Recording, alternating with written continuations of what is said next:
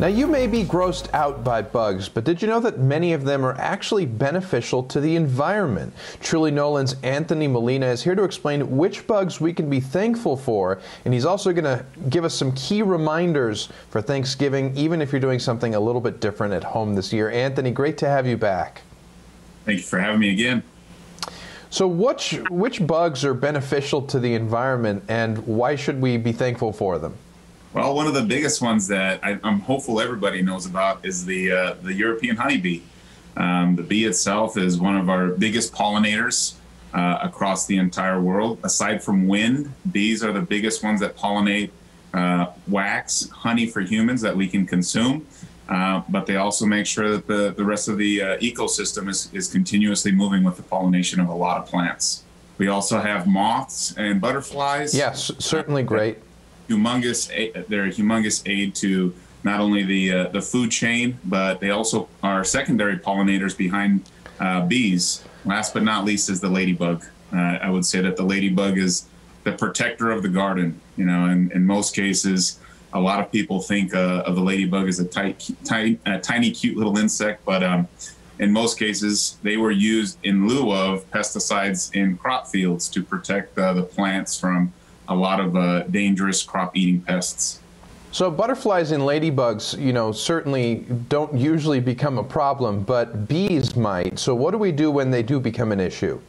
Well, they can become aggressive. You know, once they have the chance to establish a colony, they're going to protect it. They're going to protect home just like we would. So that's when you definitely want to get a professional involved. If you see bees going in and out of a cavity or a small, tiny hole, they've most likely had a chance to set up shop.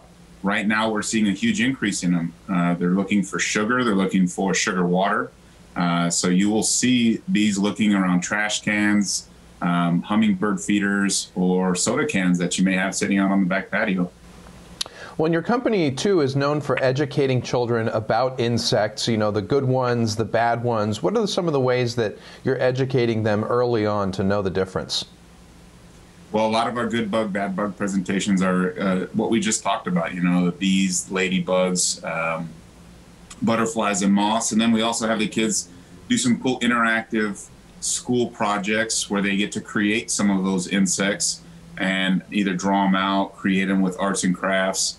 But we educate them also with the bad bugs, right? What do we not want to get near? What do we want to stay away from?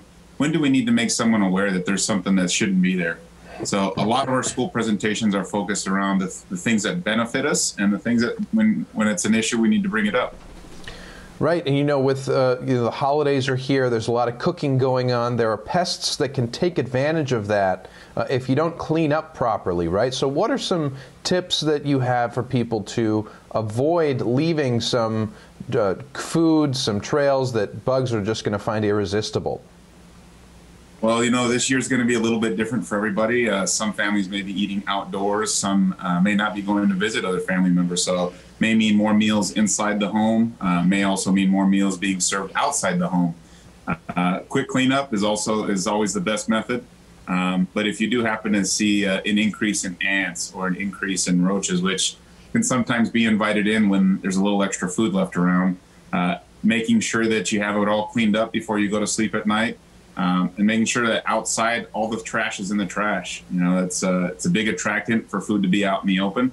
And if ants, which is going to be dying down here a little bit, but because of the temperature, they're still active. So we expect to see them during Thanksgiving. We expect to see them outside.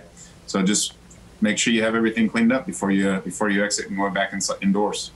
You know, a lot of people think they can take a do-it-yourself approach to pest control, and you know, a lot of times that just doesn't work properly. So what would you say to them why it's important to call pros to get this done?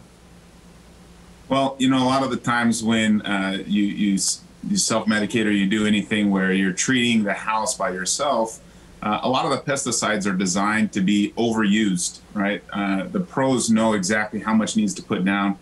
And it's not always more is better. It's knowing what type of pest you're dealing with, knowing their biology, how they work, and then knowing how to affect that biology, whether it's by food source or where they live. And that's what we study. That's what we master in, is knowing how the pest works and knowing where we can stop them, so that way we get quick results.